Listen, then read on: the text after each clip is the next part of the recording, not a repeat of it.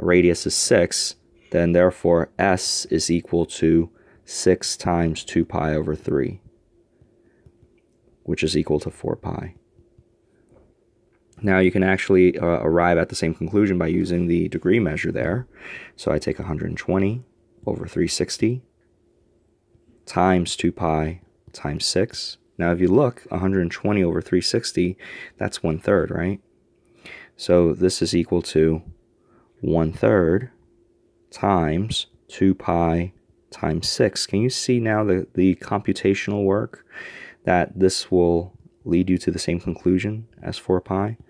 So actually, S is equal to R theta is a derivation from this proportion that we wrote here that's in degrees. However, with the understanding that by doing this, theta, what we're essentially doing is we're converting theta into radian measures.